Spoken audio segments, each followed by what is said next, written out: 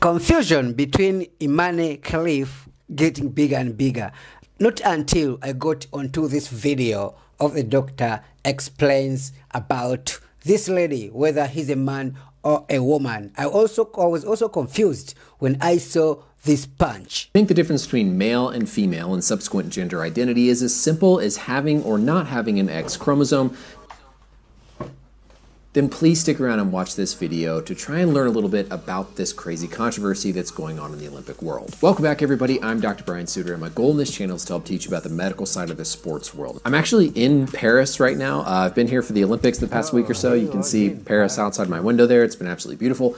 But the biggest story the past couple days has been, of course, with women's boxing. The story, of course, is that this Algerian boxer, Imane Khelif, is identifying as a woman. She's in female women's boxing, but there's a lot of talk that people saying she's a male. She's had these previous disqualifications for having XY chromosomes and failed gender testing. And so why in the world are we letting a man compete in a woman's sport, especially boxing? This is not the first time we've seen a big story like this. You might remember this track and field athlete, Caster Semenya, who was a middle distance runner who was disqualified from running certain events because of this whole differences in sexual development diagnosis and picture. This is going to be as simple as possible of an embryology or the study of how we grow and develop, genetics and physiology lesson, so I can try to open people's mind to some of these challenging discussion points. Our genes are the blueprint for how our body functions and is built and is made. We get one half of our genes from our mother and one half from our father.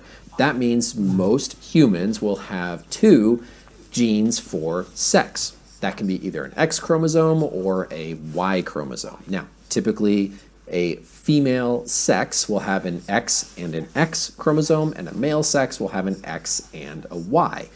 The contents of those chromosomes are what determine how we are going to develop either into a female, talking about sex again, or a male, again, talking about sex. So, classic female sex, XX, classic male sex, XY.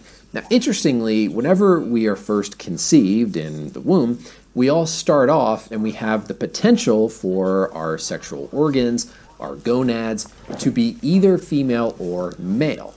The presence of specific genes on the Y chromosome differentiate that down a pathway to become male. So, without that Y chromosome turning on the pathway to become male, everybody would go down the female path in terms of their sexual development. So if you have a normal functioning Y chromosome that turns on the pathway to send you down to have male sexual characteristics, male genitalia, etc. That's the basic black and white kind of bread and butter of how things normally go. But as you can imagine, there are a lot of possible errors in not only the genetic composition, but also what happens from the downstream physiology standpoint.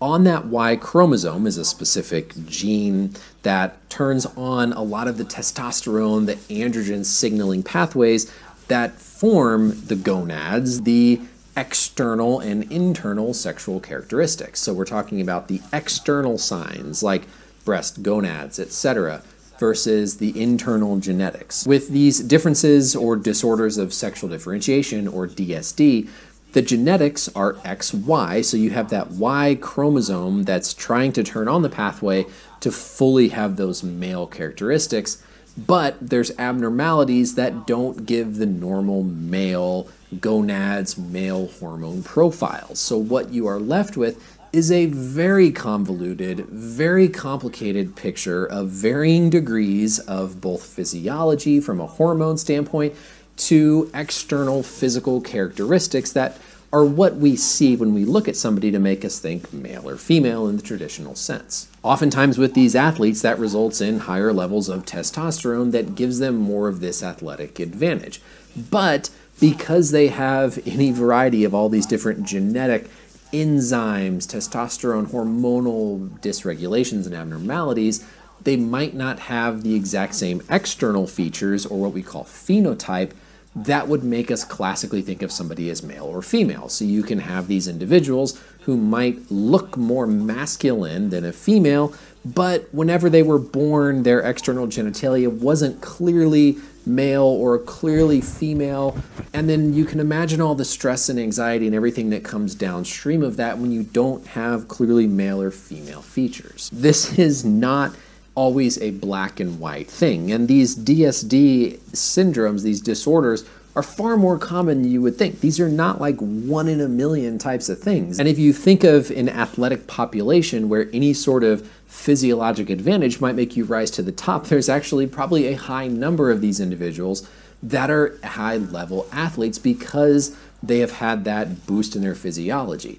But it's no fault to them. I really encourage people to try and be open-minded and learn or read more about this because, again, it is not as simple as saying so-and-so has an X chromosome, so therefore they are male. There is a lot of potential ambiguity that is no fault to the athlete or that individual. This is a really nice little review paper on PubMed that talks about all of these disorders of sexual differentiation. And if we scroll through, I mean, these are all the genes that play a role. This SRY gene is kind of that sex determining part we talked about with the Y chromosome. That's the main male regulator. But you can have abnormalities in that. I mean, all of these different genetic abnormalities that could result in downstream variation, there is so much gray area in this. And so to simplify the question of this Algerian boxer and say, well, she has a Y chromosome, so therefore she absolutely is male, it is not that simple. It is very, very complicated trying to determine the difference there when you get these DSD individuals. Different sports have different ways of managing this. Track and field has tried to look at some different testosterone levels where you have to be below a certain threshold to compete in certain events that they feel you have a high competitive advantage. But there's no consistency across the sports world in terms of how these athletes are managed and handled when it comes to a sport and differentiation that has been historically male and female. I don't know the answer to this. I'm not going to act like I know the answer for how you handle these athletes who, again, at no fault to their own, are in this really difficult situation where their whole life they have not clearly looked or felt in the classic sense that we think of as male or female. They want to do sports. They want to be athletic. Maybe they're really good at their sports, and so that's a good outlet for them.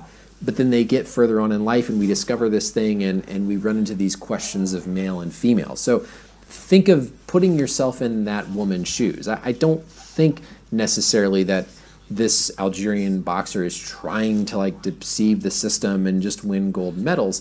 But think about being a child and having one of these known, diagnosed differences in sexual differentiation syndromes where you don't look like your friends who are female or male. You feel different because of your hormone levels. How are you supposed to put those people in a box of purely male or female? Again, I don't know the solution. I don't know the answer, but I wish that we all had the intellectual maturity to not just see these headlines, not see the way somebody looks, and automatically assume that just because we are told they have a chromosome, they must be male or they must be female. And again, we're talking about from that sexual side effect, because I think there are a lot of other gender identity things that factor into this as well with how you're raised and the psychology of it. So it's a very, very complex situation. So the basics, you get one set of chromosomes for each parent. Classic males have an X and a Y. Classic females have an X and an X. All of us start down the same pathway with potential to be either female or male from a sexual organ, sexual characteristic standpoint, but the presence of some genes on the Y chromosome send that classically down the pathway male. However, abnormalities in that Y chromosome, potentially an extra chromosome, I didn't even mention that, Klinefelter, where you can have more than just those two chromosomes, send us down these pathways where we have abnormal phenotype, meaning abnormal physical characteristics, and abnormal physiology that don't clearly put us in the male or female box.